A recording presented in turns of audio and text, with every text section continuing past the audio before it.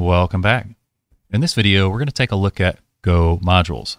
Now, in a previous video, we had talked about Go path, but since Go version 1.13, module mode has become the default for development.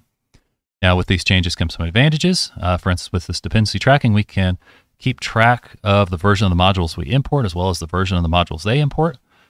Teams can be certain that they're all working with the exact same code base. For instance, if they're importing a package and one of them has a older or newer version of that could cause some issues. And we can also avoid breaking changes. These modules are constantly being updated, and if we want to use a specific version we know that works, we can do that and avoid some breaking change out there that'll break our code at the worst possible time. And we can also make sure that what we expect is bit for bit what we expect it to be. We can avoid some kind of copy or transmission error, or maybe some malicious attacker that's sitting between us and where we're downloading it from.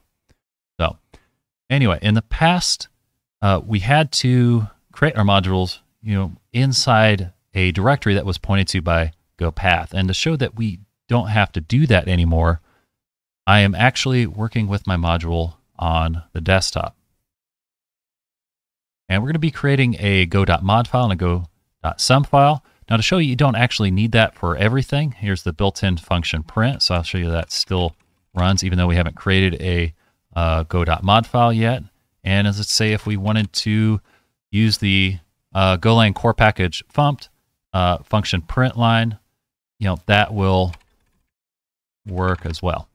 Now, if that didn't work for you, you want to make sure that you have your Go root set correctly. So let's go and env for environment variables, and let's see, Go root. So for instance, I installed Go at C program file /go, and as I take a look at that,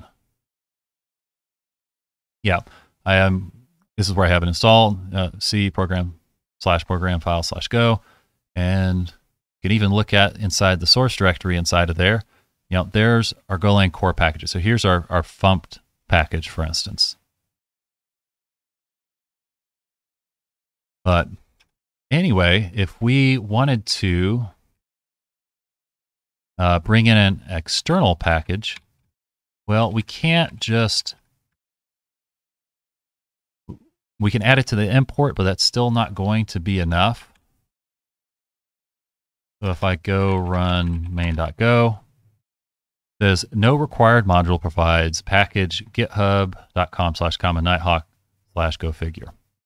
Now, if you're not familiar with these imports, github.com is just the site where we're pulling it from, so where it's located, and then it would be the name of the next thing, like common nighthawk, the name of the group or corporation or the person, who's holding that repository, and the repository who created that repository, and then the name of that repo, usually some kind of descriptive name.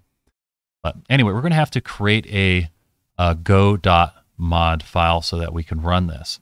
So, and if you don't have this yet, you need to make sure to use the go get command.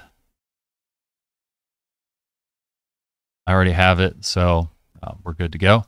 But if you don't, it'll go ahead and download that for you. But anyway, like I said, it doesn't run, so we're going to have to use the go.mod init and put that in there. Now I'm putting a little bit. This is probably looking a little bit longer since this is since I'm going to be putting it up on GitHub. This is the appropriate way to do it. But anyway, let's just do that. Let's just run that real quick. We'll show you what it does.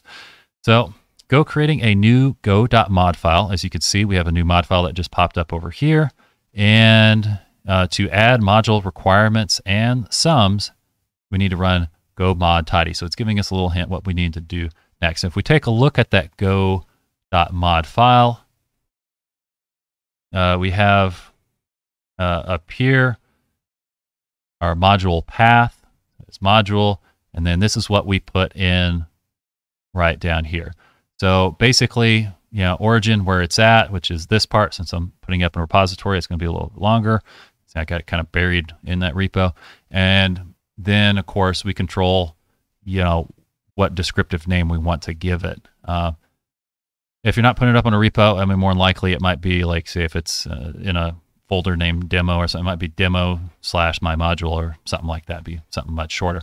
And of course, which version of Go we are running. So this does not have any of the dependencies in here yet. It has a line that says require. It doesn't have those yet, and we're going to have to run go tidy. So if we try and run go run main.go, no required module.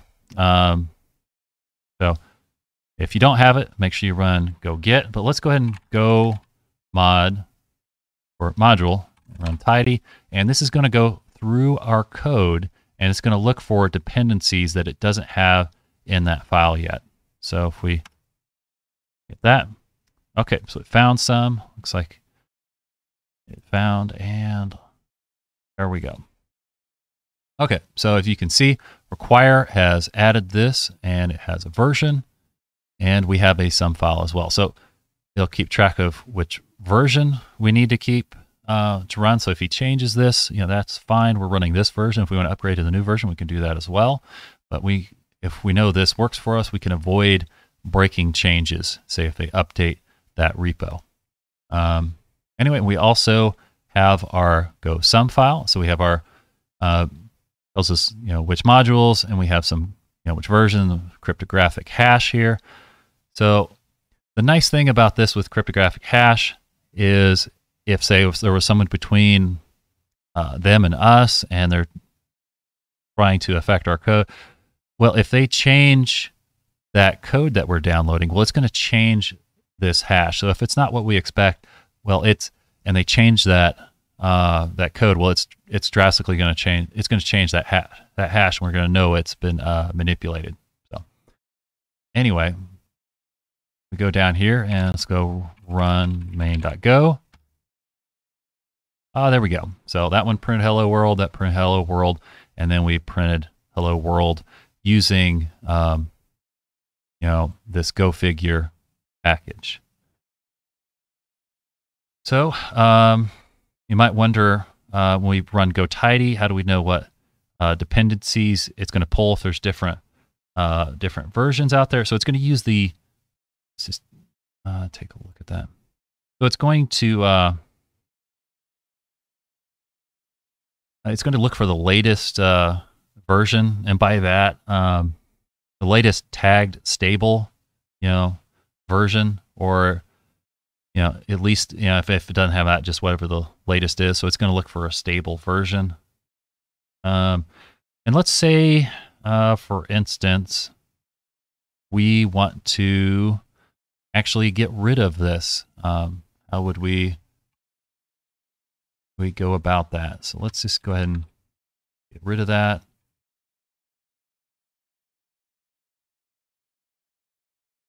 And notice now we're going to have a little bit of an issue here. Go figure is not used in the module. Oh, that's nice. It even tells us not used in the module. So run go.go. So there's an issue there, but if we want to get rid of that little deal there, let's go mod tidy, and this should remove this require, because it's going to go back through our code. So if you added something, or if you've taken something away, it's going to tidy that up. It's going to go ahead and add or remove dependencies as required. Okay, as you can see, the require has been removed. So one thing to be aware of when we ran go.mod init, you want to make sure you're inside the root of your module. As you can see, I'm inside of desktop/my_module.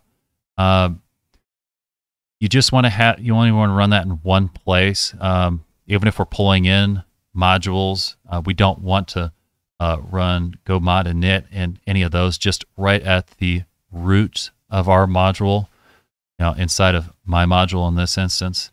So you only want to have that in one place. That's just a heads up.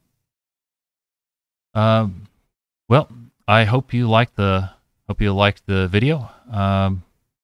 Went ahead and added another link for believe it's Get Me a Coffee. If you want to contribute to that, much appreciated if you do. Anyway, really like a lot of the participation in the channel lately, and I'd like to thank everybody. So I'll see you guys in the next one.